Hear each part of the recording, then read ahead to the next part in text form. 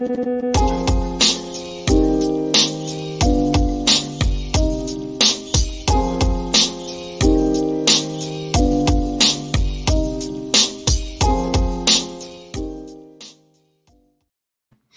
right, we're here. We're live. Sort of. No video from back in the 1880s, Hunley. No, there was no video. I looked around. Allegedly, everyone. Sorry, running a minute late. I'm dragging this thing around, so it's not. What the hell? Fun times. Yeah, I found out that a wet deck in the East Coast with like this weird algae is a bad deal. So I went walking out. My feet went out from under me. I landed straight on the wrist and managed to break my first bone in my life at age 52. Wow. You lasted that long? Yeah. Yeah. I plan to last my whole life. So things didn't go according to plan. Wow. Let's hope it's set. Did they set it? They haven't done anything with it. It's in pain right now. All they did was put a giant ass splint on it. I see a hand surgeon tomorrow. So I guess 2 days, 3 days into it healing, I hope they don't have to re-break it or something. That would really, really suck. What? I think the X-ray looked like a clean break, so maybe it looked clean. So I'm hoping that just sitting there and keeping off of it's fine. We'll have to get Dr. Drew in on this. So I see an episode where we just discuss Hunley's hand. I'm sure he has all the time in the world. No, he has no time, but he loves doing this stuff. I don't know how he finds the time to do anything. He had on Tulsi Gabbard yesterday. I mean, I saw that. And then he was on a cruise to Greece. I mean, I don't know. I can barely get to Albertsons supermarket and get home. This guy's all over the planet. Oh, yeah. Well, I mean, there you go. There you go. Actually, on that note, I noticed that I don't have our display names here. Here we go. Oh, I've been pushing it lately. I am very into what Elon is doing. I know he's not 100%. There are people out there, but I can tell you firsthand that I'm hearing from people who's had their accounts restored. And just today, somebody who had like a 3,000 follower account restored. So it's not just big names. There are a lot of people who are getting restored left and right. And well, right now, that's probably the best I can type one-handed on my phone is on Twitter. So I'm at Hunley Eric if you want to follow me there.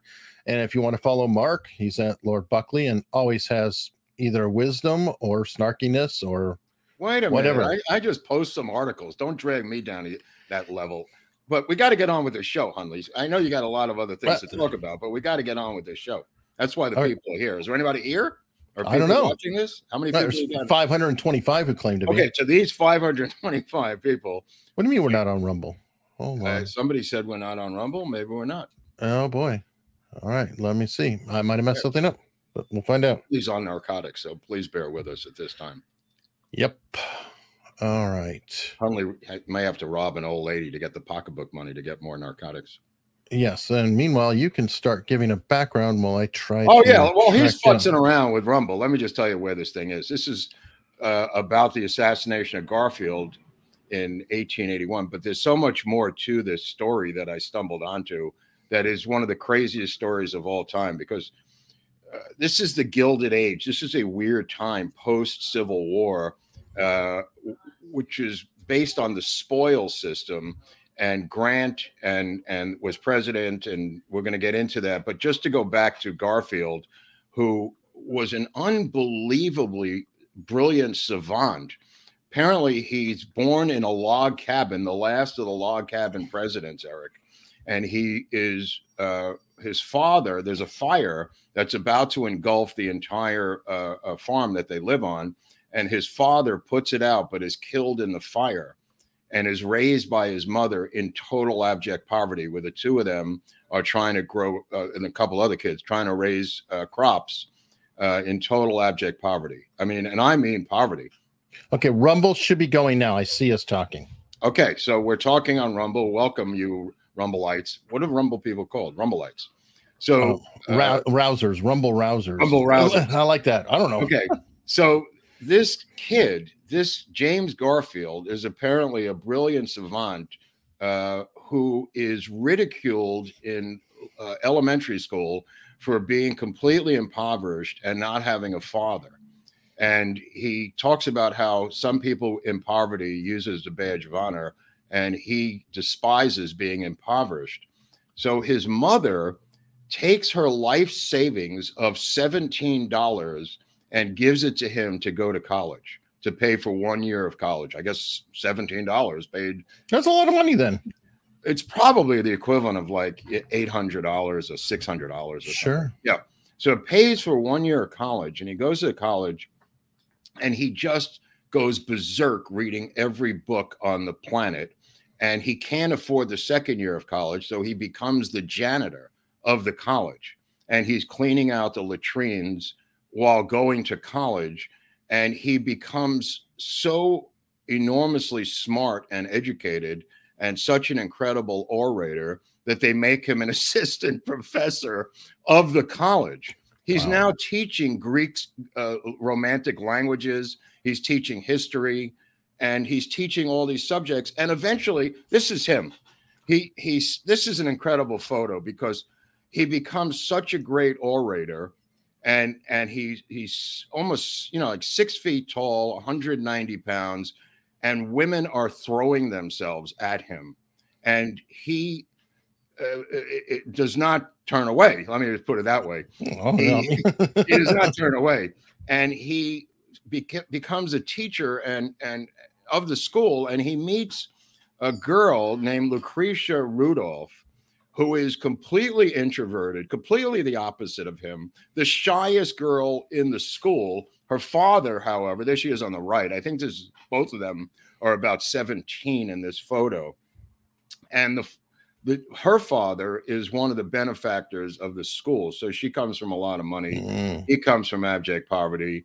And he asks her to marry him. And while they're engaged, he has multiple affairs.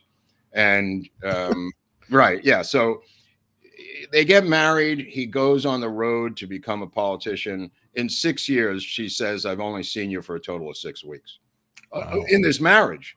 And the marriage is so bizarre. He's telling her to loosen up, and she is really uptight around him. She will not relax around him. She's very introverted. She's very, I hate to use the word frigid, but this is oil and water, the two of them. He is a sexual animal, James Garfield. Everybody looks at him as the old bearded guy because even as the old bearded guy, he's still one of the youngest presidents ever. I mean, he dies at 49. So it's him and JFK are the two youngest presidents in American history up until that time. But the reality of it is he goes on the road, and then the Civil War happens. So he puts together a regiment out of Ohio. They're from Ohio, and he goes to fight in the Civil War, and he fights in major battles and becomes a brigadier general. He fights in Shiloh and Chickamauga, and is a spectacular general. Becomes a major general, like Eric was explaining to me, is equivalent of a 3-star. Eric, 2-star, a 2-star. So he becomes a major general, and he's drafted by the Republican Party of Ohio to run for Congress, but he never leaves the battlefield and becomes this is incredibly insane, becomes the congressman of that district in Ohio while still in the battlefield. So he gets a telegram from Lincoln, and Lincoln says, look, I've got a lot of generals, but I need your vote in the House. And he says, all right. So he gives up the battlefield general and becomes the representative of a certain area of Ohio, either the 17th or 13th congressional district. I'm not sure, it's been changed since then, but he goes into the House, where he remains for 17 years in the House of Representatives and becomes one of the most influential, famous congressmen in the history of the House of Representatives. He is involved in every piece of major legislation. Sounds like Johnson. In a lot of ways, except he's a true believer. Right. From day one. Less corrupt. No corrupt. He's the anti-corrupt congressman. He believes in abolition even before he's a congressman. He believes he goes to battle to end slavery. That's all he cares about before he's even in the Union Army, is to end slavery. And he becomes a born-again Christian. He has an incident. he goes to work on the Erie Canal, pulling the mules that are pulling the ships through the canal.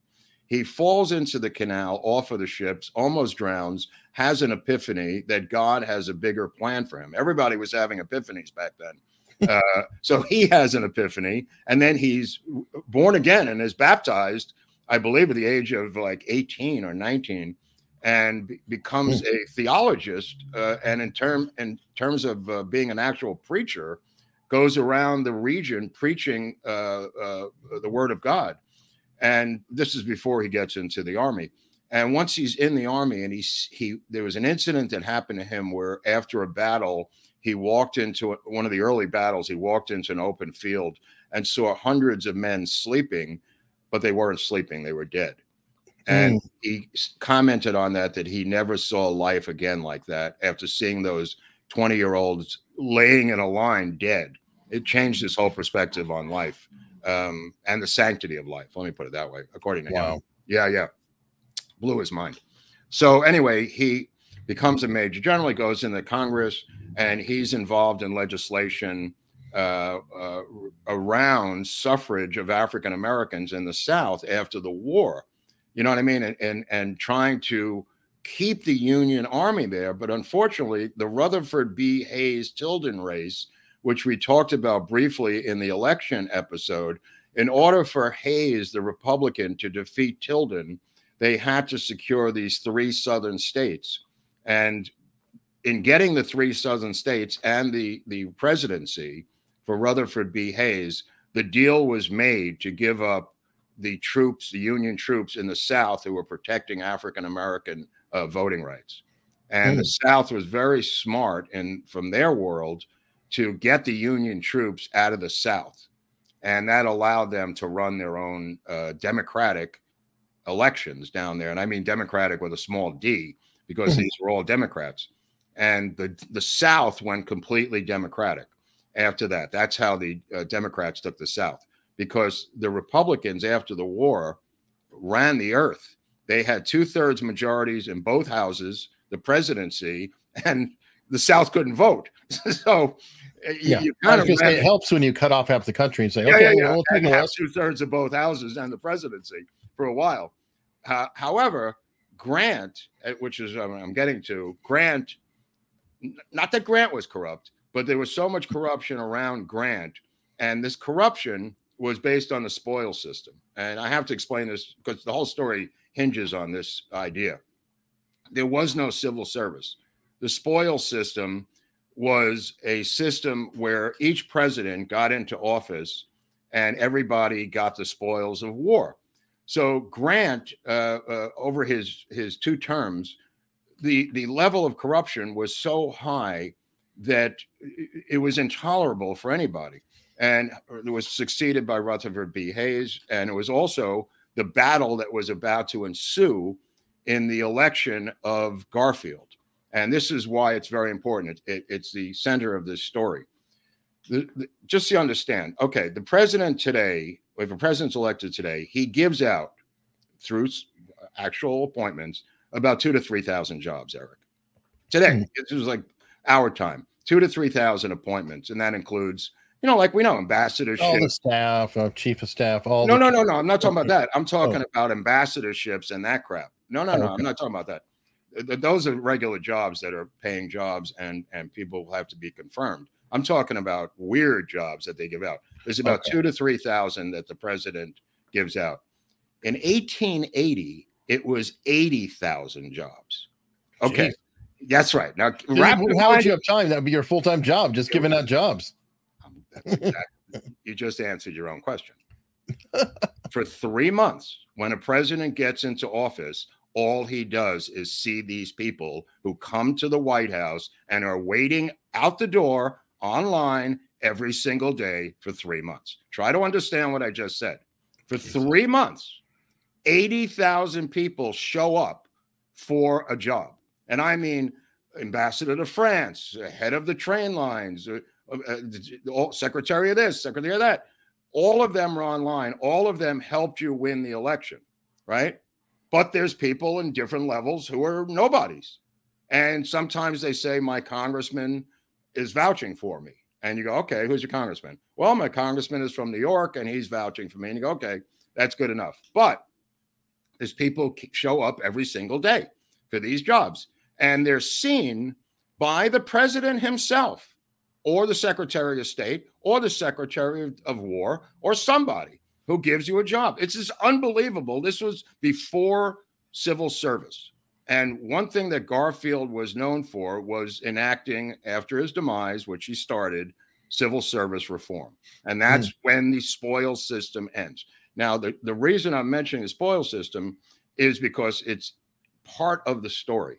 There's a guy named Roscoe Conklin from New York State. Roscoe Conklin, Conklin, if you have a picture of this guy, is the most powerful man in the United States of America. Nobody knows his name.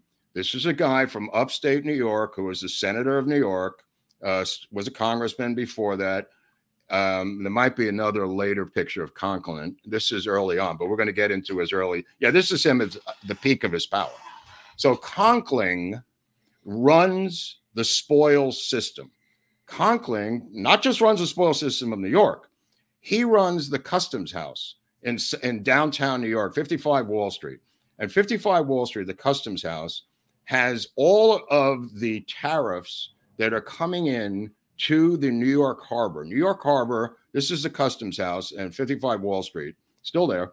The tariffs that were paid, there was no income tax.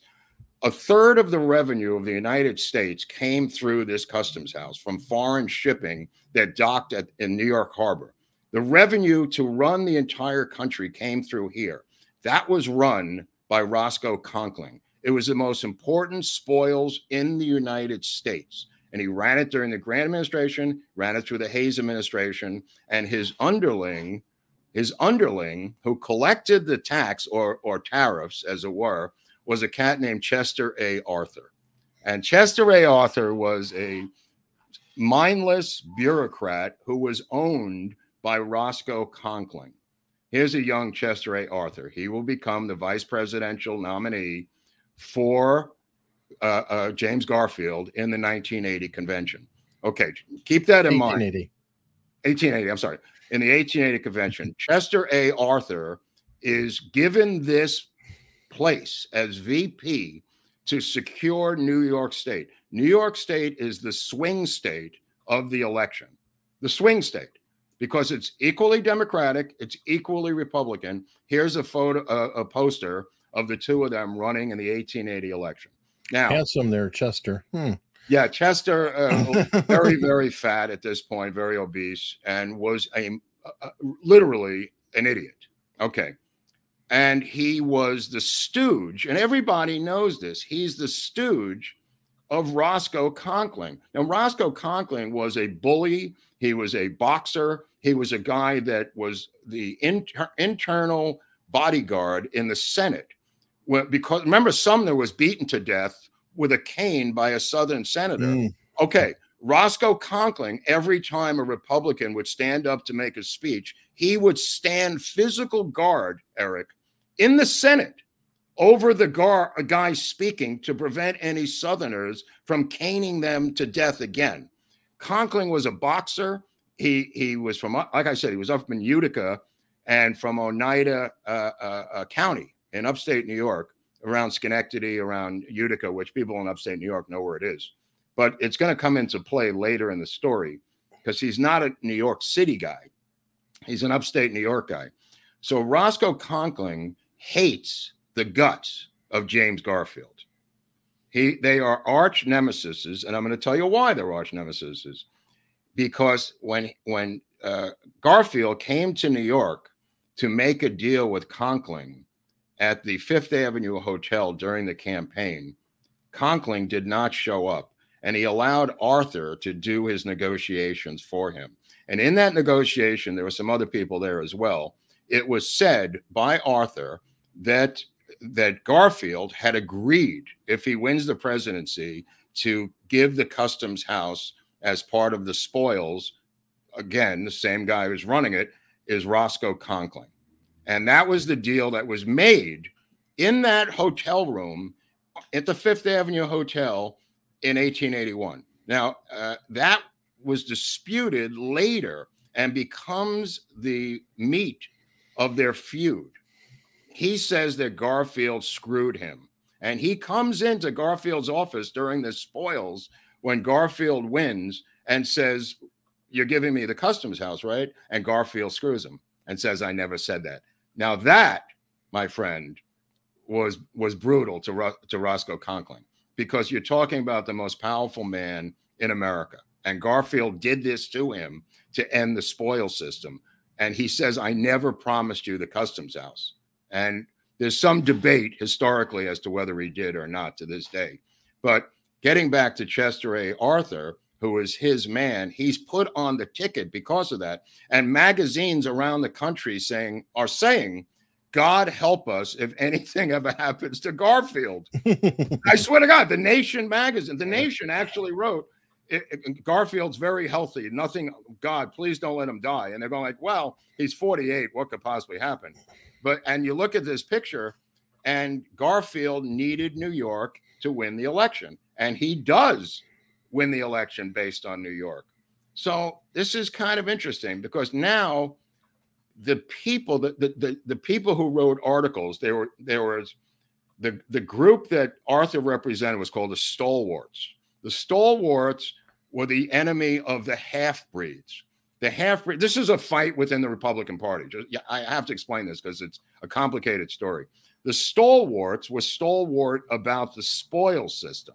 That's what they wanted. They were stalwarts. What a perfectly ironic title. Yes, because stalwart is somebody who's honorable and fighting for honor. Right. They were honorable about this one system. No, the system itself was not even considered corrupt. You got to understand something. It was not considered corrupt. It was considered to be the system that everyone used. They did not consider it to be corruption. So anyway, the half-breeds were the other side, and that was the side of Garfield.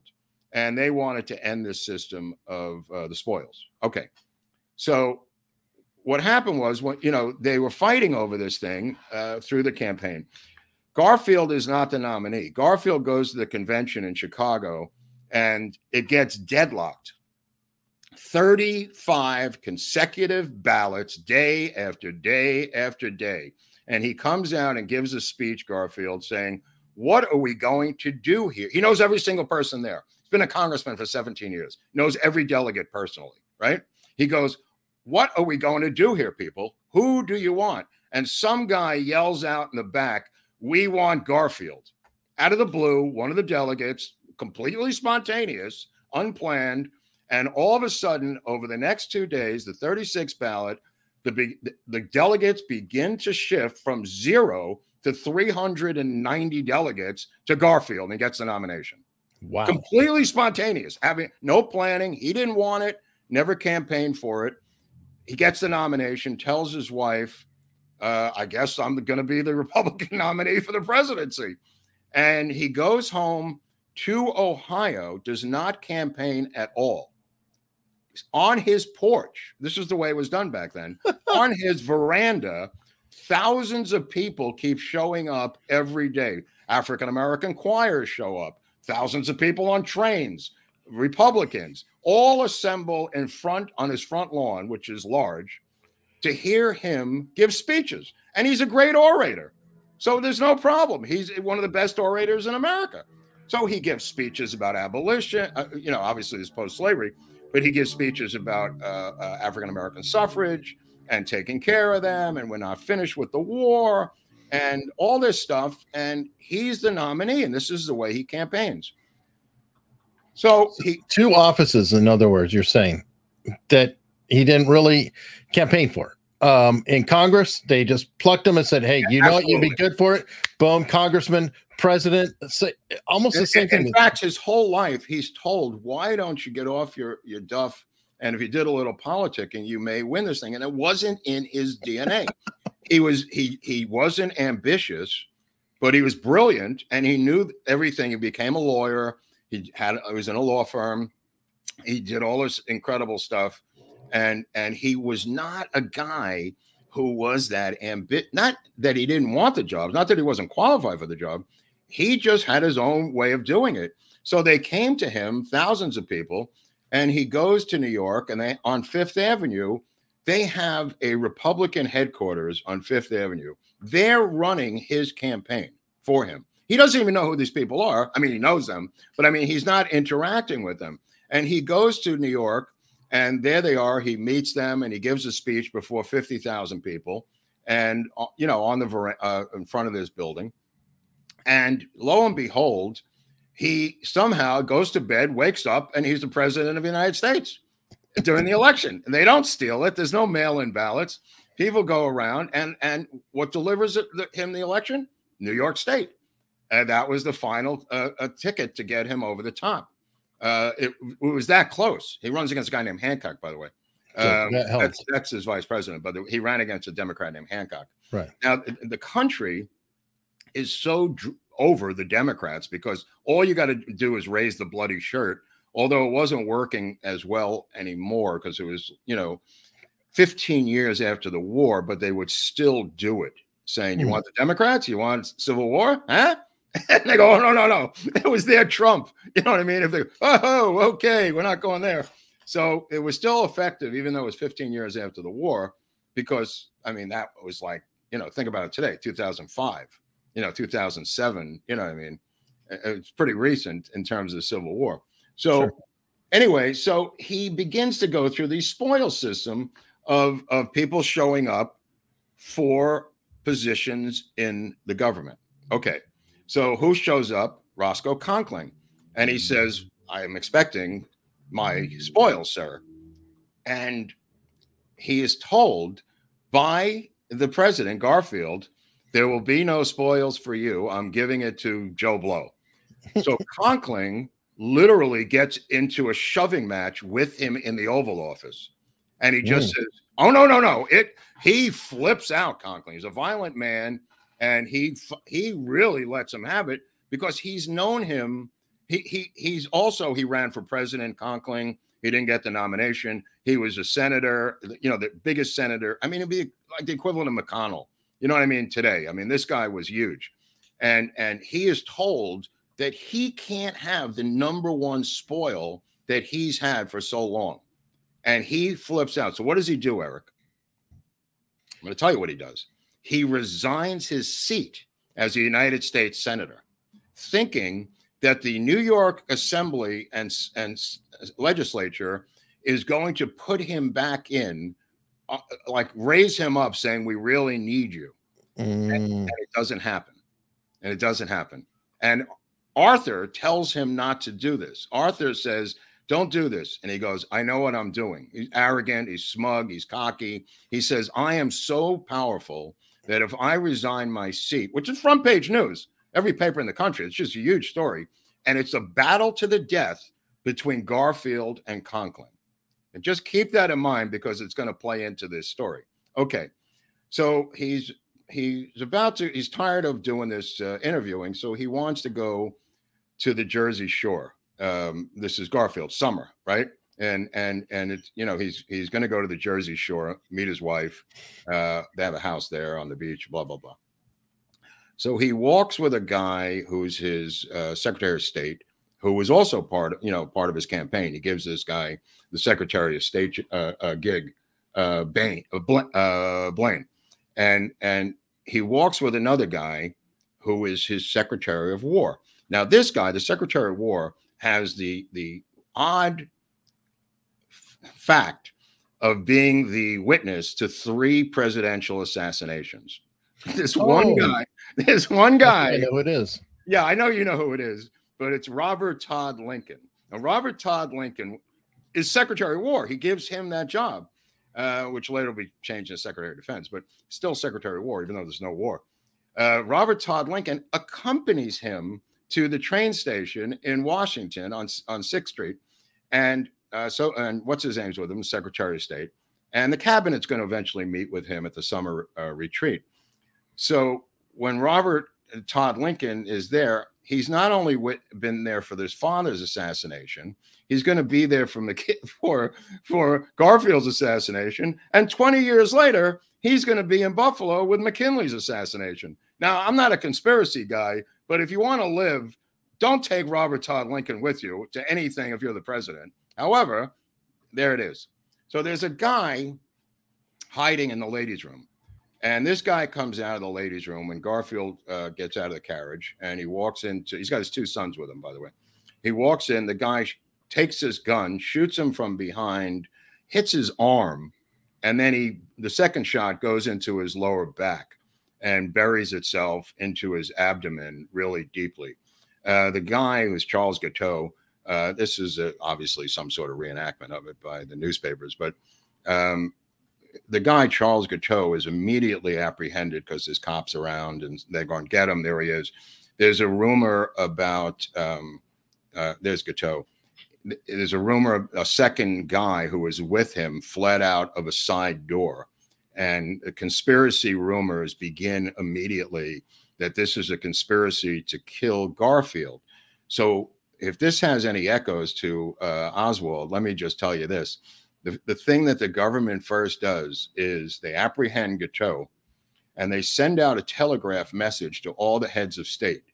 There is no conspiracy. I swear to God, Eric, you can't make this up. They telegraph immediately within 30 minutes to all the heads of states of every country in the world saying there is no conspiracy. This is a lone nut who was apprehended, and he is nuts. He was apprehended. And the whole thing is okay. We think that the president is going to live. By the way, he's laying on the ground and he says, "What is this?" Now, Charles Guiteau, which we're going to get into later after I explain what happens to Garfield, Charles Guiteau, the reason people are suspect, yells out, "I am the stalwart of all stalwarts. My friend Chester B. Arthur is now the president." Okay, it gets you thinking because that might raise some eyebrows. Okay, well, we're going to get back to him in a second, but let me just get back to the president Garfield laying on the ground. 12 physicians show up immediately, and they put him on a horsehair blanket. They take him upstairs. He's conscious. And they start sticking their dirty fingers into the wound. I swear to God, every doctor shows up, go, "Hey, let me see, maybe I can find the bullet. Hey, I got this thing on me, this metal rod. Let me stick that in there." They just start sticking things into the wound, including their dirty fingers. Now, keep in mind, Lister, who later will be named Listerine, who's a British doctor who comes up with the germ theory of medicine. It's been 20 years since Lister, the British doctor, has come up with the germ theory, and the American doctors are saying, "Nah, we don't think so." 20 years, 15 to 20 years that this has been implemented. The American Medical Society doesn't buy into it. So neither do any. Here are the doctors sitting around. It's Dr. Bliss on the right. These are some of the other doctors. None of them believe in Lister's theory of germs. They believe in the miasma theory that there's something in the air. That's the theory of medicine in the United States. So we will now switch after this to the belief of Lister about germs infecting wounds. But as of this time, this guy, Dr. Bliss, shows up. And you say, "Well, who's Dr. Bliss?" His first name is Doctor. What? Yeah. Dr. Bliss is Dr. Bliss. He's been disbarred by the Washington Medical Association, D.C. He's lost his license in Maryland. He was in Civil War. He was with Garfield. He was a surgeon or a butcher, more like it, in the Civil War. He then goes to jail for accepting bribes in D.C. He gets out and he rushes to the aid of Garfield, who is an old friend who he fought with or, was a surgeon under in the Civil War. And he begins to manipulate the entire scenario around Garfield. He boxes out every single doctor around Garfield. He wants this case to restore his completely defamed reputation, which he deserves. because he is a quack, my friend. This quack boxes out everybody, including the White House doctor, and tells him that, which is true, Garfield gives him permission to be the doctor. Bad choice. He not only is a butcher, he is out for himself from day one. He isolates the president from his family, from the cabinet, from these doctors and everybody else, and takes over the entire situation. And because of that, Garfield, they cannot find the bullet in Garfield. This guy now he's feeding him rectally. He's giving him alcohol and bourbon, alcohol and morphine through his rectum. And also, you know, he's a 220-pound man who goes down to 130 pounds in the course of this. He's actually starving to death, and he's covered with he's covered with sores because he's getting sepsis and inflammation, and the wound won't heal because this nut Bliss, Dr. Bliss, keeps sticking his finger in there and trying to find the bullet. And so the wound never heals and pus is draining out of it. This is, I guess, that's later on when he dies. That's in New Jersey. But going backwards a little further, they bring in a guy from the Navy, a couple of guys who invent, this is unbelievable. They invent air conditioning just because of Garfield. In other words, it's the summer, it's boiling in DC. The Navy engineers invent a system of fans over ice in the White House and lower the temperature by 22 degrees in the White House, inventing it for Garfield's benefit. This is the first time air conditioning has ever been used. They invent it for this purpose. Keep that in mind. They then bring in a guy who is named Alexander Graham Bell. Okay, well, that's much later. This is a 32-year-old Alexander Graham Bell. That's a 92-year-old Graham Bell. But the 32-year-old Alexander Graham Bell gets an office across from the White House, right? And what does he do? He invents from scratch, like the air conditioning guys, he invents from scratch, because of this incident, a metal detector. You can't make this up, Eric. So he goes in and he's got the metal detector, and it's a system of clicks. When this like the phone, he listens on a receiver. When you hear clicks, you're clicking on metal. So he brings the device in. So Bliss says, I'll take it. I'll take that. And his assistant goes, look, this is really complicated, bro. You can't do it. He says, don't tell me, I'm in charge, right? So Bliss takes the metal detector, and Bliss keeps insisting to the newspapers. The newspapers are running medical updates 3 times a day, Eric. The entire country knows what's going on every single day. One of the upsides of this story is that the country was bitterly divided until now because of the Civil War. This unites the United States for the first time after the Civil War. Both Southerners and Northerners start having prayer vigils. The entire country is locked in on this story for the first time since before the Civil War. The one thing that Garfield's assassination does is it breaks the spell of the split in the United States between the South and the North, because all of them begin to have prayer vigils for Garfield. He mumbles that his favorite soup, I guess I have to tell you this, is squirrel soup. So these 2 teenage girls kill their pet squirrel and make squirrel soup and send it to the White House. Because God knows, when you got a bullet in your back, nothing goes down better than a bowl of squirrel soup. Yeah, so he gets the squirrel soup and he eats it, and he likes the squirrel soup. But Bliss, with the metal detector, goes on the left side or the right side of the body. The bullet's on the left side. And he keeps saying to the newspapers, the bullet's on the right side. And he's, again, insistent upon this. He's so insistent upon this that he will not let Bell or himself examine the left side of the president's body in fear of being wrong about where the bullet is. Wow. Yeah, dude, that's how crazy this effing guy is, Bliss. Bliss single-handedly kills the president by his medical malpractice. Now, granted, that was the period of really poor medical science. But he is a fraud even in that time period. He's a fraud. But he's loyal, and Garfield's loyal to him. So he has to leave Bell with this device, knowing it works. He's tested it on other people who had metal in their body, he claims. So he knows it works. Is that the early Bell? Yeah. Yeah, that looks like him. Right. Okay. So he now leaves, and now Bliss continues to solidify his hold over the situation. And there's times when Garfield actually sits up and talks and has a couple of people come in from the cabinet. So, okay, where is Chester A. Arthur?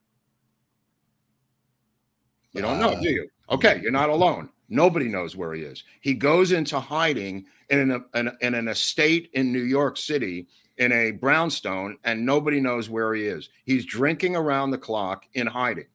He's not, there's no 25th Amendment. He's not president. There's no, they're looking for him. A New York Times reporter gets a lead that he's in this mansion on like 25th Street or something.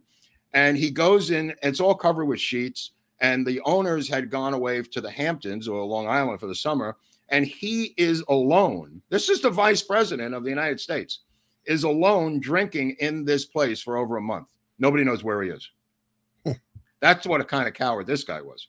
So he says, sir, you know, the president is in a state of, he can't function. And he says, he's still the president. I am the vice president. Now get out. Kicks the New York Times reporter out.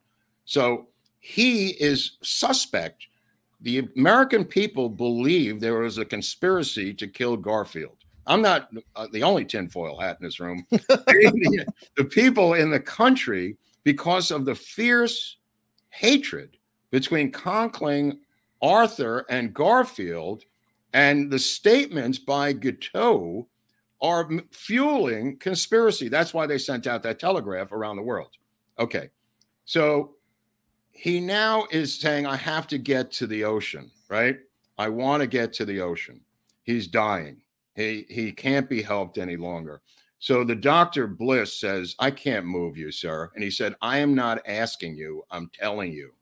He wants to go to the sea, to New Jersey. Why New Jersey? Well, that's in Long Branch. That's where he goes and has summer vacations. So they take the president. They put him on a special train. This is a really moving part of the story. Thousands of people line up along the train tracks, throwing straw onto the tracks to quiet it and to reduce the amount of shock in the train. Thousands of people are doing this all along the train. Wow. No, wait, it gets better. The train doesn't go all the way to Long Branch. Overnight, thousands of volunteers are building the train tracks to the estate in Long Branch. There's no tracks. They're building it overnight. Thousands of Americans who building the tracks. So the train, which is going like, I don't know, 20 miles an hour, gets to these tracks that are freshly built to go to the estate in Long Branch. It's on the water where he's going to die. And everybody in America knows this. The train has to go up an incline. It can't make it. Thousands of Americans begin to push the train. Jesus. Hundreds of them, of the thousands who are laying the track, begin to physically push the train car up the tracks to get to the house, which they do. Wow. They unload him.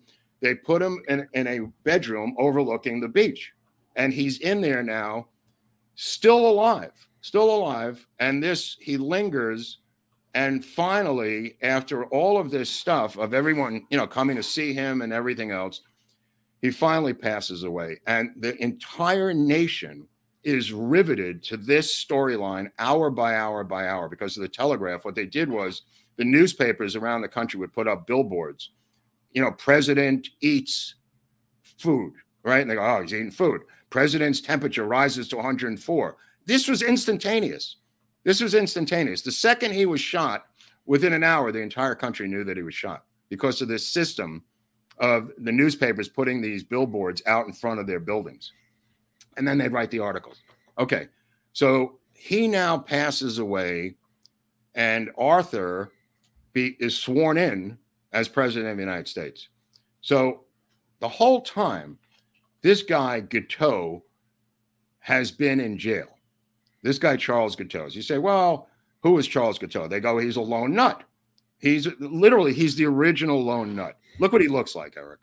His mother was nuts. His mother had been in a mental institution. She died when he was like 6 or 7. And his father beat the living shit out of him because he stuttered. And to beat the stutter out of him, his father, and they came from some money. His father had government jobs. His father had money. He inherits $30,000, which was a lot of money back then.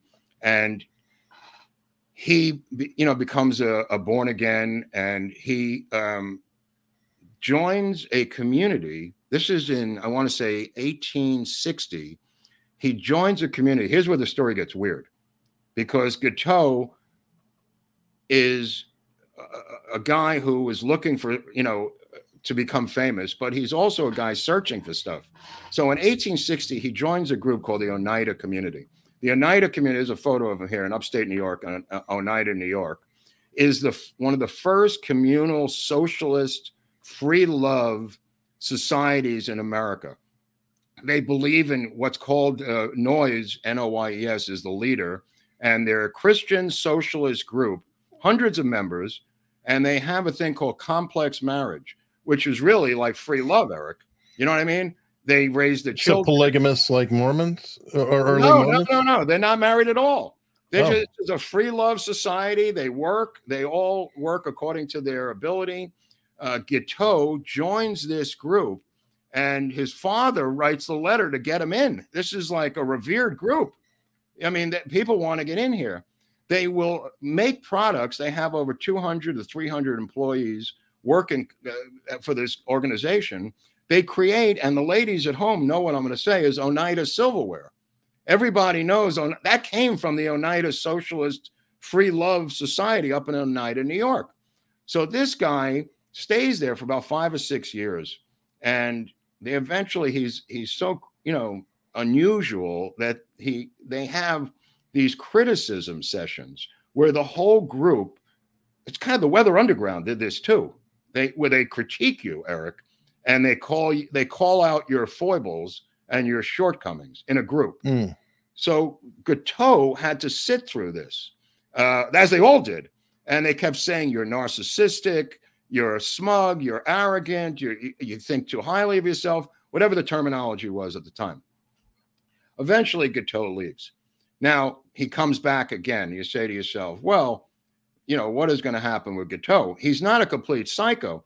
He comes up with the idea of a news service which would take the telegraph of the news and transmit it to the other cities around the country and the world, which would later become the news service we now know today. The Wire.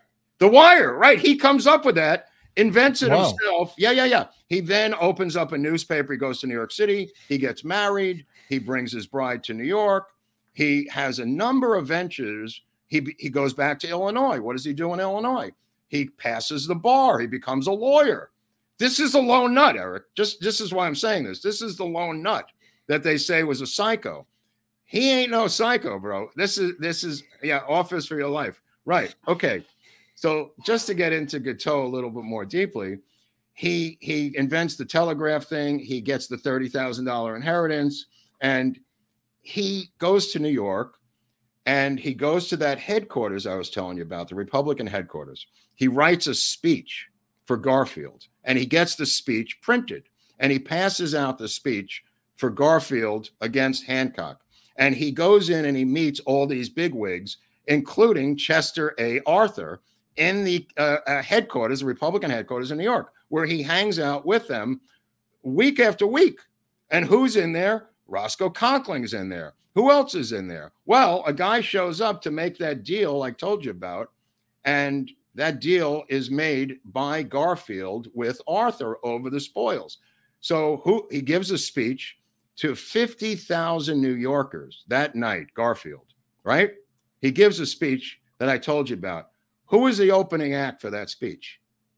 Charles Guiteau. He, on the veranda with Garfield, gives a speech to 50,000 New Yorkers, the speech that he wrote for Garfield. You're not going to find that in the history books because they try to paint this guy as a lone nut. This guy, who may have been crazy, he wasn't that crazy, gives a speech right before Garfield gives a speech. Okay. So later on, he says, look, you know, I helped you get elected. He shows up at the White House. He shows up at a party and meets Lucretia, Garfield's wife, and gives her his business card saying, I am Charles Guiteau. And she says, your husband, I want to be the ambassador to Paris. There's the wife. The wife ends up getting either malaria or typhoid from the swamp in back of the White House, which is a completely separate incident. But getting back to Guiteau, Guiteau is listed in the actual article in the New York Times listing the luminaries who were at this event, Eric. In the article, it lists Charles Guiteau with Garfield, with Arthur, with Roscoe Conkling. So he may be a megalomaniac, but when you see your name in print in the New York Times with those people, you may go even further megalo, right? Because, I mean, he just gave a speech to 50,000 New Yorkers. I mean, nobody tells you this, but it's true. So anyway, he'd be like Jack Dorsey with all these other people in a weird way. Right. Okay. So, and he has a law degree. He does come from an upscale family. He is a little bonkers because his mother was a little bonkers. Some people said he got syphilis in the Oneida community because of the free sex. I don't know about the syphilis, but the reality of it is, did Conkling somehow use dog whistles? When he is arrested, he has a packet of editorials in his pocket. In those editorials are one newspaper after another calling for the removal of James Garfield as president. He's not just taking this out of thin air. These are dog whistles by the stalwart newspapers in the United States calling for the physical removal of Garfield because he's trying to end the stalwart system, and he screwed over Conkling. So he clips all these, Guiteau. He clips them all, and he puts them in a packet, and he has a letter in his pocket saying why he's doing this. And the letter is completely lucid, saying, I'm doing this because Garfield screwed us over, and we were the ones that delivered New York for him. Absolutely true. The question is, was it a conspiracy? Was it a conspiracy to get this guy to kill, and this is not out of bounds, to kill Garfield to make Chester A. Arthur the president of the United States? This is one of the letters. I'll put these on Locals, by the way. I have the original letters, which we'll post to Locals, Unstructured Locals. So anyway, what could be the connection between Conkling and Guiteau? Well, it turns out Oneida County, which is up there by Utica, has a district attorney back in those days. And what was the name of the district attorney where the Oneida County was? District attorney was named Roscoe Conkling. Who is it? No, dude, you can't make this up. Who becomes mayor of Utica? Who becomes mayor of Utica, the city where Oneida community is? After he becomes a DA, this man, Roscoe Conkling, becomes the mayor of Utica, New York. You can't make this up. He's literally 19 miles from where Charles Guiteau is living with the Oneida community. The Oneida community is based around Oneida, New York, and Utica is right next door. Yeah, I heard the word Oneida earlier when you were talking about Conkling. You kind of slid it in there. Right, that was intentional. Right. I know. So it turns out he's the district attorney, bro. I mean, okay. Guiteau claims to know Arthur, Conkling, and everybody, and he does. Whether he knows them or met them, you know, and maybe Conkling was smart enough to keep this guy at arm's length, but Chester Arthur isn't, because he knows Guiteau. And Guiteau comes up to him, gives him the speech. They then give him permission to give the speech at the Republican rally in New York. So is it a dog whistle? Is it a conspiracy? I don't know. Did they take a lone nut and push him in the right direction? I mean, dude, there's a lot of meat on this bone, Eric. Not one person has ever mentioned, after they put out the fire of conspiracy, which is sweeping the country because of what I just said, not the stuff about Conkling being the DA up in Oneida, because that was not known to the general public. That's something I've researched on my own. you know, that he was the DA and based out of there. I had a feeling about it. So I started doing a deep dive on Roscoe Conkling in the past. That's why I need some time to put these episodes together, because that was new to me. I had a funny feeling that these two cats, because I knew that Guiteau, who the girls called Get Out in the Oneida community, because they didn't want any part of this guy. But he was in there for 6 years. He misses the entire Civil War, by the way, and he's having all kinds of sex. He claims with 3 different girls, but whatever happened, you know, while he was in there. He may have gotten syphilis, maybe not. But the idea that he's 2 inches away from Roscoe Conkling and then becomes a stalwart of stalwarts, saying my friend Chester B. Arthur will now be president, is a little bit much, if you ask me. And not only that, other people in the country believed there was a conspiracy to kill Garfield because of what he did to Roscoe Conkling. And Roscoe Conkling was not just a 2-bit congressman. He was the most powerful senator in the Senate and in the United States. So, dude, it's just a weird piece of the story. So what happens? He says, now that Garfield is dead, he's charged with murder, right? So in his jail cell, he's giving interview after interview, photograph after photograph. He's treated like a rock star. And he says, I'm going to have this trial. My friend Chester B. Arthur is going to pardon me, or I'm going to be victorious in the trial. Look at this photo. This is after he kills him. He's going to run for president, he says, in 1884. Guiteau. He's going to go on. He says, I'm going to get out. I'm going to go on a speaking tour. By the way, he goes to a gun store with the money he borrows to buy the most expensive gun he could get. And he buys this British Bulldog handgun. If you got a picture of this gun, the British Bulldog revolver, he spends like $15 or $20 on it. There it is. And he gets 15, 20. Oswald's gun was how much? Like $15 in that real time. Sorry, I wanted to point that out. It was within 100 years later or whatever. Right. But this is the top gun at the time. And he buys the most expensive gun, unlike what Oswald does. He buys the most expensive gun. Why? Because he says it's going to end up in the Smithsonian.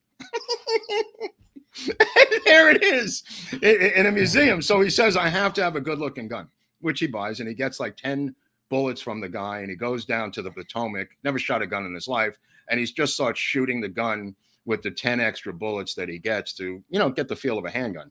So, you know, he's arrested with the gun, smoking gun. It's just, you know, too much. So he goes to trial. But before, while he's in the jail cell, he gives interviews. He writes a play in there. He writes a play. He writes his autobiography. A guy's taking notes. An author comes by, sits outside his jail cell as he dictates to him his autobiography. This is, and he's in the Washington City jail. So he goes over, he's being guarded by a small group of soldiers outside in the courtyard because the prison is surrounded by thousands of Americans who want to lynch him. He's the most hated man since Booth, the most hated man in America.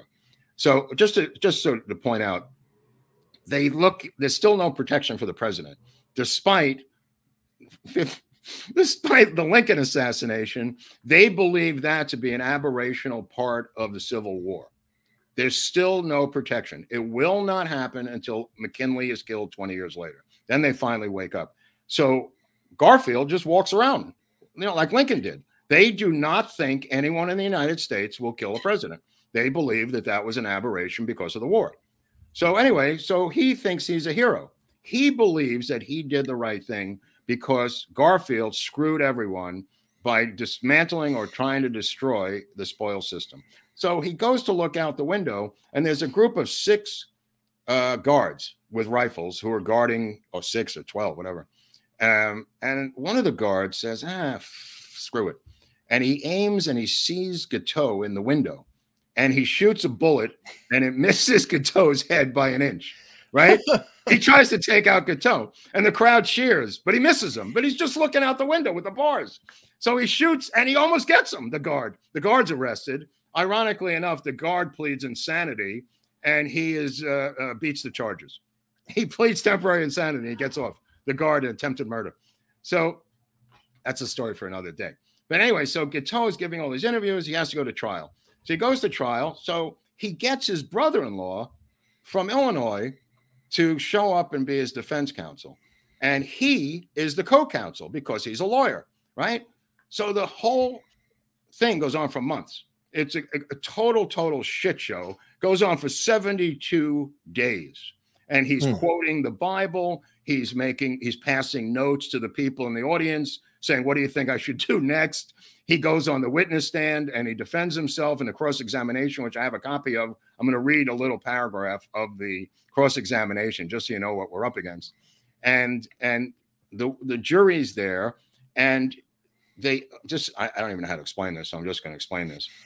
They bring in the actual skeleton of Garfield to pass around the jury in the courtroom. The skeleton, the vertebrae and the bones of Garfield are brought into, now this is October. Garfield's dead in September. The trial's in November, right? This is 2 months later. They're bringing in the bones of the president to, you know, to have the jury. Now, okay, so his whole defense is that God made him shoot the president, and God didn't speak to him, but God, the deity, told him to kill the president, and there's nothing he could do about it, and he was doing an act of God, and God told him to do this.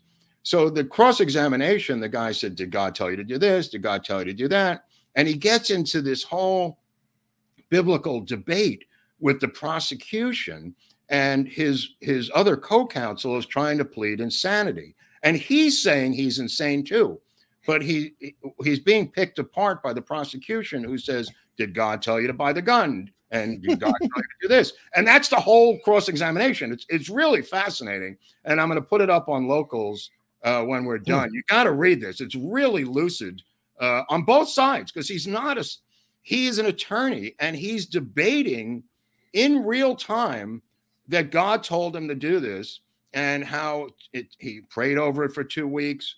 And he says, what about John Brown? John Brown said God told him to free the slaves. He went and got his sons, and he went to Harper's Ferry. And he says, and also, what about Garfield? Garfield has an epiphany that he is going to be famous when he survives falling into Lake Erie off of one of the barges and almost drowns. He thinks that he is struck by the hand of God. And Guiteau is on a boat in Connecticut, a steamship, collides with another steamship. 80 people die, and Guiteau lives, and that's his white light experience years before. So he believes he's touched by the hand of God. All of these people claim, good and bad, to be touched by the hand of God. So Guiteau makes this argument saying, who are you to say I wasn't touched by the hand of God? He cites 38 times in the Bible where God tells men to kill other men, because he's an expert on the Bible. And I don't know if it's true or not, but he says this repeatedly in the courtroom. And the judge says, look, we've heard you say this 20 times already. Okay, we get it. The judge, dude, it's the craziest trial of all time. So in the cross-examination, he explains how he has to kill Garfield. Doesn't want to do it, but he's got to do it so Arthur can become president. And he wants the spoils of war. Now, what happens to get him to shoot the president? He goes 15 days in a row to the White House, Eric.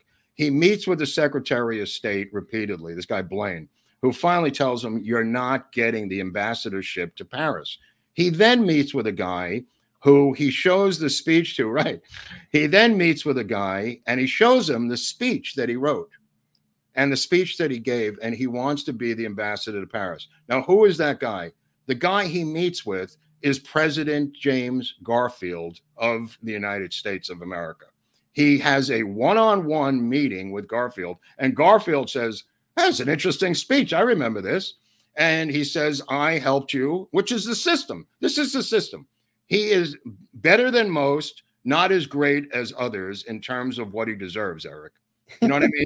Because he does work on the campaign. He does write these speeches. He does give these speeches.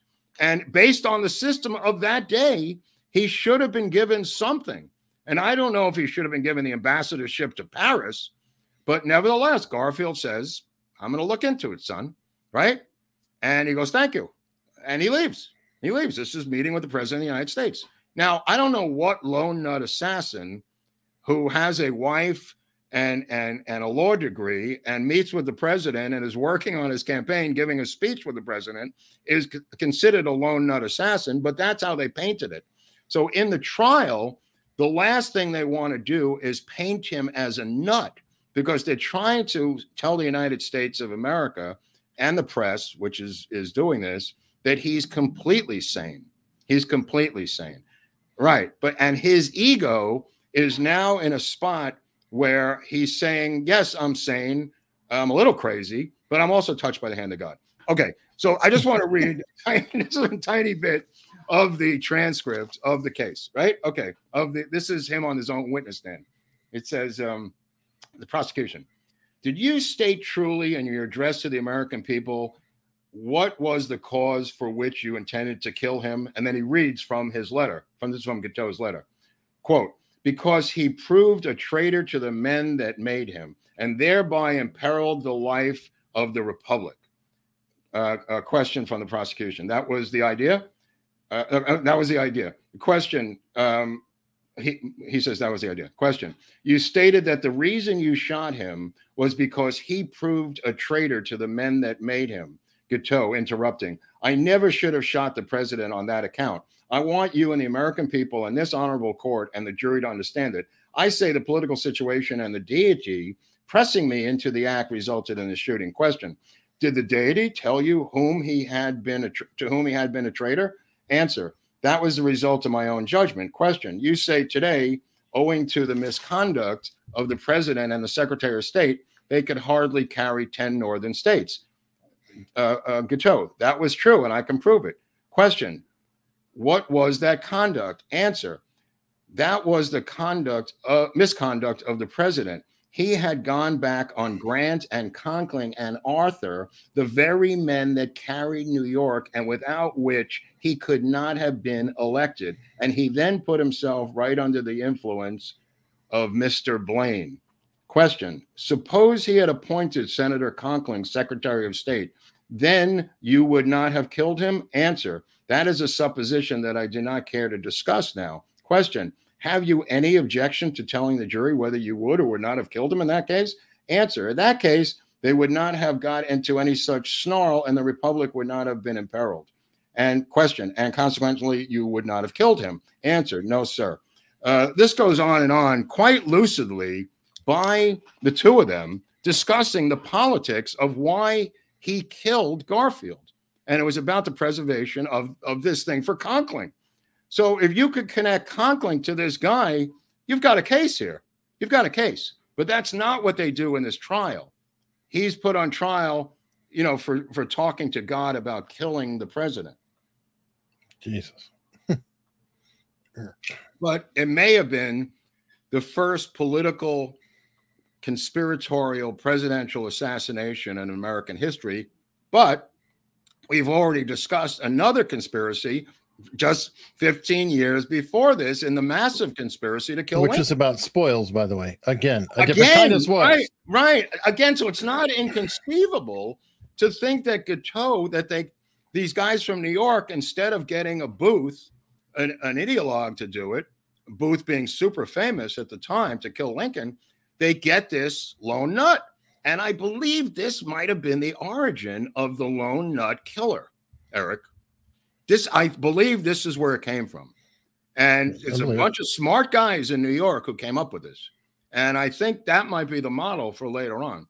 Well, on that note, this cartoon that I keep pulling up was an article about him being the forgotten assassin.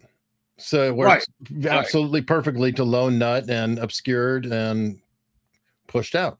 Right. In fact, the entire story is pushed to the historical back burner. And that's not an accident either. He is just depicted in U.S. history as a lone nut. And look how much dope I just gave you on this storyline. Look what I just gave you. And if this is not what is in the history books that's left for us to look at. We are just told that some nut shot Garfield for some crazy reason. And we don't know what that is. And he says, I'd rather be hung as a man than acquitted as a fool. And they build these gallows for him Right there are the gallows that are designed for him. His appeal is quickly. By the way, the trial took 72 days. The jury goes out and they're back in, I want to say, 7 minutes. No, I swear, 7 minutes. So in 7 minutes, he's convicted. You know, he's found guilty and sentenced to hang. And he says in the trial a quote that lives on to this day and people agree with. He says, "The doctors killed Garfield. I merely shot him." And that, my friend, is agreed to by every historian in this case. They said that this type of wound today, a person would go home in 2 days from the hospital. And that the doctors did this, specifically Dr. Bliss. And he said, in other words, it's like shooting a guy in an assassination attempt in the arm, and then he dies from gangrene. And it kind of reminds me of the Sirhan case. Yeah, I thought of that too. Right. I mean, he shoots Paul Schrade in the head, but he doesn't shoot Robert Kennedy, who's shot by someone else, namely, allegedly, Thane Eugene Caesar. But yet Sirhan does the 56 years in jail, and Thane Eugene Caesar gets a home in the Philippines. So, right, Eric? That is insane.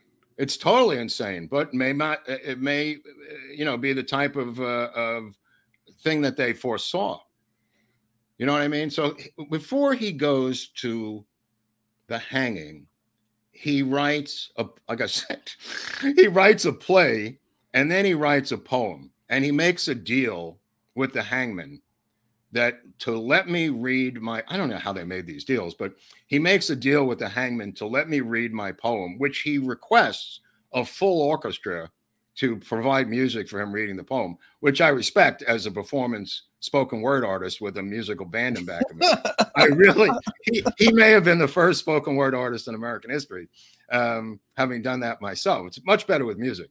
So he has the poem, he requests the orchestra, they turn down the orchestra, but there's dozens of people who come to see the hanging. It's inside, you know, inside the building. It's not in a yard like what was done. The Lincoln one was done outside, but still they were up seeing it. Was like inside of a wall, but it was inside the fort. It was inside the fort, the courtyard of the fort, and everybody else was hung with him. So, okay, so the appeals are gone. He has the poem. He just wants to read the poem, and he says, "I'm going to read the poem, and I'm going to read the poem now because that's what I like to do is read poetry on the show now. It's become a thing." But I can't make this up. It's the last words of The Assassin. I think Stephen Sondheim would later do a musical called The Assassins, where somebody contacted me on Twitter, and he played the part of Guiteau in the play, The Assassins, on Broadway. And in the play, Sondheim put this to music, and the guy sent me a video on Vimeo of him singing this, which I'm now going to read, which becomes immortalized. This is so crazy. Wow. The play Assassins. So let me just read this because it gets a little weird. Okay. A little. These are the prisoner's last words. This is June 3rd, 1882, right? And this is actual words. "I am now going to read some verses which are intended to indicate my feelings at the moment of leaving this world. If set to music, they may be rendered very effective." Just a suggestion, but apparently it's not going to happen today. Okay, the idea is that of a child babbling to his mama and his papa. I wrote it this morning about 10 o'clock. So he now reads this in a high child's voice, as the child babbling to his mother and father as he's leaving the earth. He now raises his voice to this high-pitched voice of a child reading this, and everyone in the audience is like, what the F is this? So I will now read that, you know, for historical purposes. Okay. "I'm going to the Lordy. I am so glad. I am going to the Lordy. I am so glad. I am going to the Lordy. Glory, hallelujah. Glory, hallelujah. I'm going to the Lordy. Glory, hallelujah. I love the Lordy with all my soul. And that is the reason I'm going to the Lord. Glory, hallelujah. Glory, hallelujah. Hallelujah. I'm going to the Lord. I saved my party and my land. Glory, hallelujah." Now, keep in mind, this is in a high-pitched voice. "But they have murdered me for it, And that is the reason I'm going to the Lordy. Glory, hallelujah, glory, hallelujah. I'm going to the Lordy. I wonder what I will do when I get to the Lordy. I guess that I will weep no more when I get to the Lordy. Glory, hallelujah. I wonder what I will see when I get to the Lordy. I expect to see most glorious things beyond all earthly conception when I am with the Lordy. Glory, hallelujah. Glory, hallelujah. I am with the Lord. And with that, he drops the paper onto the ground, onto the floor, and the sandbags drop, and he's hung by the neck until he was dead. But don't worry, Mark. He hasn't gone away. He's gone to the Lordy, that's for sure. Yeah, but his skull hasn't. It can neither has his brain. Did you see the jar with his brain in it? Yes, yeah, no, I do. They kept everything because they wanted to explore what made it. There's his brain. Everything about this case is crazy. It's totally insane. It really is. That's why I needed a week or so to really drill down, because there's so much to this case on both sides, on the Guiteau side and on the Garfield side, that have been put on the back burner. Like it's the crazy uncle story you don't talk about even for the holidays. You know what I mean? Like this is on both sides of America's dark untold stories. This is one of the best I've ever, come upon. The fact that they passed around Garfield's bones in the trial, the fact that they saved this guy's brains to be examined in the future. I mean, which could determine if he had syphilis or not. So, I mean, some of these questions, they actually could find out if. I agree. I mean, both Garfield and Guiteau were chronic masturbators. I mean, both of them, this is by everybody's admission, both of them were touched by the hand of God. Both of them were deeply religious, zealot level Christians. I mean, there's a lot of similarities between these two of them. Both were lawyers, both, married women who were very timid.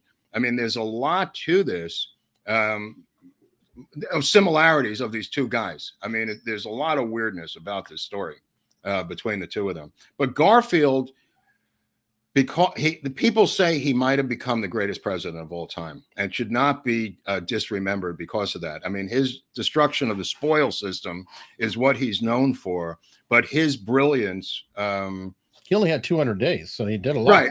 He couldn't do it, but his work lived on after the 200 days. First, he had to mete out those jobs. But after that, legislation that he did before Eric, during the Civil War lived on. He was there for the signing of all the different amendments to the Constitution. He was the leader of those amendments that were done from the Civil War. He was the guy that came up with those. I mean, it's more than just his presidency is what I mean. It's more than just, I mean, he was the best and the brightest of the United States at that time. He was obviously a savant and was able to, learn music. He took a trapezoid at one point, the shape of a trapezoid, and proved the Pythagorean theory of mathematics just for fun, as a side thing, as a mathematics freak. Just playing around. He was Goodwill Hunting on his way to. Yeah. He just said, "Oh, I like trigonometry. Let me take a trapezoid and see if the Pythagorean theory is true," which he did. Pythagoras, Pythagorean theory. But it was Pythagoras, the mathematician. So he proves that, like somebody with one of those Rubik's cubes, while he's on the toilet. I mean, the guy was brilliant. This guy, Guiteau, robbed us of someone who was probably going to be a two-term president, gave us Chester B. Arthur, who was a dolt, who comes in and becomes president. But ironically, Chester B. Arthur is visited by Roscoe Conkling, and he tells him to go F himself. And he turns his back on Conkling, who never really got to the level of power that he had before Conkling. So it's an interesting battle of power and wits in the American political world at that time of the Gilded Age. And because of this, when Arthur becomes president, the American public turns their back on presidents as American heroes and begins to shift their sights for the first time in American heroes to industrialists, capitalists, sports heroes, and other heroes outside of the presidency for the first time in American history. And it's never really restored to the way it was before Garfield. Interesting. And when he goes back to his Ohio, Garfield, the people who turned out for his funeral was more than turned out for Lincoln in Illinois. That's how revered Garfield was. Wow. And as I said, one of the side things was gelded. Yeah. One of the side things was it united the country from the North and the South for the first time after the Civil War. Amazing. Wow. Whew. Okay. So, I hope somebody got something out of that, but no, I think so. Geez, craziness. We got some super chats out of it too. Really? Yeah, I got a few. This is from way earlier. Hey, Eric, never mind Dr. Drew. How about Dr. Oz? He's not doing anything now, is he? Well, you could get him on, or no. Pasha is a good smartass. I like Smarty Matt. Love these older American history stories. Can't wait to add these details to my class. They make it more fun to teach. Oh, is this the history teacher? Yeah, Smarty Matt. Which, oh, right. That's right. I forgot about this. He was the one who got his mind blown by the JFK stuff. Well, there's more untold stories, Sparty. Yeah, thank you, Peter. Teaching about Garfield, bro. Yeah, no, this is cool stuff. I mean, Pasha, every week, I wonder if this will be a slower, calmer episode. Nope. I'll say to Mark, what might be your personal connection to this one? Nothing. I have no connection. No, just New York. I mean, just growing up in New York and living in upstate New York, I guess, is a personal connection. I mean, these guys are long dead, but just, learning about the Oneida Indians and the Algonquins as a kid. I once made an Iroquois longhouse for show and tell. We learned, if you grew up in New York, you learned a lot about the Indians in New York State. And this was up where Oneida was where this happened. Plus, I learned about the Oneida community a long time ago when I was looking into the Moonies and stuff. Very cool. I think you could do a great lampoon on his poem scene, Mark. Love it as always. Dude, the poem's great, but I want to put up the transcript of the yeah, that'll be on Locals. So. Yeah, that'll be on Locals. That is really interesting to read. And thank you, by the way, thank you, Sergey, for the super sticker. Let's see. Great story today. Thanks for the in-depth info we only get from you. Keep up the good work. Thank you very much, Speedbag Static. Dan Davis, great story. Thank you. And I haven't seen anything on Rumble. Nope. I'm interested in having a bowl of squirrel soup. I just want to see if anybody knows that because I've had rabbit, but not squirrel. Oh, you've had rabbit. Okay, so I forgot to mention. I grew up on it. Garfield goes to New York and he meets a girl who's 18 years old named Lucia Gilbert Calhoun, who worked for the New York Herald, and he has an affair with her. And he comes back and he tells his wife he had an affair with her. And she says, go back and tell her you're done. And he does. And the 18-year-old says, I don't care. I already married a doctor. But at that point, their love of Lucretia and her and the death of the 3-year-old daughter, Trot, which I showed you the photo of, really cements their marriage for the first time. The daughter dies of some illness. And that combined with the breaking up with these different affairs. Yeah, there's the daughter who's 3. Look at this picture, though, Mark. This picture is from the 1800s. And look at the depth and the clarity. Yeah. I mean, that is a hell of a picture. Yep. And that really cemented their marriage, was the loss of that child at the age of 3 between him and Lucretia, and also him getting rid of these extra fillies who were in his periphery. That women tend to appreciate it when they're. Yeah, he went back and ratted himself out. Yeah, I mean, that's kind of manly. Wow. All right. Well, on that note, we are in the support matrix. Obviously, I'm injured, so I have my emotional support, Oswald. Emotional support, Oswald. That's right. See, we got the matching T-shirt. Look at that, little Hunley and Big Hunley. Yeah. And Mark, there's mine back there. There's my bear, dude. Somebody did a meme of this discovering of the bear in a cavern or something. He put it up on Twitter. You have to share it to me. Yeah. Well, thank you, JS. I hope to meet you in person someday. We did meet a few people in Dallas. A lot of people, but we should have a meetup somewhere in the middle of the United States sometime. Maybe next year at the 60th, but we should meet before then. Should be nice before then. Yeah, help the show grow, everybody. Remember to subscribe, and that'll help us come up with something. Yeah, we did see a little bump, didn't we? That's always nice. That's always no, we definitely have seen a bump. Locals is growing like crazy. Everybody, please consider checking that out. I think you'll find some interesting things. I actually have finished the first Jim DiEugenio part of the interview that I'll be putting up within a day or two. Oh, this is a good one. This is me and him just riffing, about. This one goes into the Warren Commission. A joke out of the assassination, but we're riffing about various parts of the assassination that only people who know really know about. And it's kind of a shorthand thing that only knuckleheads at that level seem to know about. And me and him are like, two schoolboys just comparing notes about this. And how fast does he correct me if I'm wrong? And I, at some point I slip up a couple of things, and he's on me like so quick, and rightfully so. He's a teacher, though. He's a teacher. A professor. He's sharper than I am, Oh, look at that, Georgina. Thank you. Georgina, what is going on, Georgina? I knew a little because I'm from Ohio. Oh, okay. People from Ohio seem to know a lot more than I do about Ohio. So yeah, he's one of the shockingly. No, but he's the history I'm talking about. He's one of the 7 who came out of Ohio.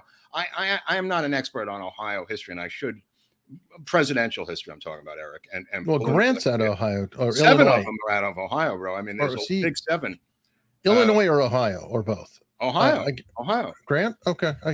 I think he is. Oh, that's right. Lincoln's Illinois. Grant, Lincoln's Illinois. And this guy, Gateau, passed the Illinois bar. And you say, well, how tough can that bar be? There were 3 questions. He got 2 right in the Illinois. I swear. There's 3 questions in the Illinois bar exam. He got 2, so he became a lawyer in Illinois. Yeah, okay. I found that odd. Maybe there's 5 questions in New York. I'm not really sure, but I guess. Thank you again, Georgina. You're wonderful, wonderful support. You do. On that note, what do you got? Something else, or what's the deal? No. I'm just going to announce that next we have Freeform Friday with Barnes. Oh my! I don't know if it's Viva and Barnes or if it's just Barnes, but maybe we can ask him about that thing that we saw yesterday, that bizarre episode on Tim Pool, and some other stuff you may have questions about, Eric. Yeah, I mean, on that one, I didn't want to go there today because I knew this was going to be a lot of stuff. No, that's a Freeform thing. Okay. Yeah, I just knew this was a crowded episode today. I wanted to get it in because I thought about doing this in 2 parts, Gateau and separate with this guy. But I think we got it all. Grant Illinois. Okay, right. Thank you, Rich. It's really interesting. These books that keep flowing in from the book fund really help getting these older books on these subjects, because I don't getting them from the library takes a long time, and I need to move quickly. So the book fund is really advantageous to me. So thanks for that. To get these books quickly overnighted to me. And Eric says that the locals thing is really starting to boom again, which is great. Yeah, it's definitely picking up. I deeply appreciate it. I mean, this Matt Wallace episode has gone berserk, apparently, from what Eric said. I mean, 50-something thousand people watched it. I mean, for us, that's a lot. I don't know what other people get, but for us, 50. What? 2 Rumble Rants. Krabby T. Girth. Go ahead. What is it? It's Krabby T. Girth. We always like the names. Got here late. I want to watch from the beginning. Hello to both you guys. And the other one is, Mark, what is your feelings about the framing of Leonard Peltier? It's a complicated subject. I don't know how framed Leonard Peltier was. There's guilt on both sides. Let me put it that way. If we ever do an episode on Peltier, I'll get into it. But he doesn't have clean hands. Anyway, part of the reason we don't get that many followers is, I mean, you look at the thumbnail that Eric made, which is beautiful, but nobody knows what we're going to talk about. The people who have faith in the show seem to jump on, and they always say, I'm glad I looked at this thing. I had no idea that it was going to be this interesting. And there's nothing we can do about that, because Eric makes a great thumbnail, but he doesn't want to give away the story, and there's not any way to really advertise it. So you just got to buy into the show and come along for the ride. And so many times, right, Eric, they've said, I didn't know there was so much interest in, you know, the Amityville Horror, or you know, I wasn't really interested in it, but I watched it, and wow, right, that was Custom Shop or Levine's Bungalow Colony. Look, no, the Box of Dreams, dude, is the one that threw. Right. If I'm telling the story, it's of interest to me. And that's every story is not of interest to me. I'll tell you that much. It's got to be super interesting for me to waste my freaking time doing this story. So I'll just tell you that you are never going to be disinterested in a story. And I'm not saying this to be arrogant. I'm saying that most stories don't interest me, you know, because I'm a storyteller. And if I'm doing this, believe me, it's of interest to me personally. So if that helps anybody, because you may not know anything about looking at that Garfield thumbnail to think, well, what do I care about Garfield? And look what we learned. It was a great adventure of Garfield. We learned about Guiteau. I have a degree in history, and I have literally never heard. Right, of course, that's what I'm talking about. Thanks, Barty. Right. He only heard the lone nut theory because that's what they wanted you to hear. And look, historians will get money to write books based on what the publisher wants them to write.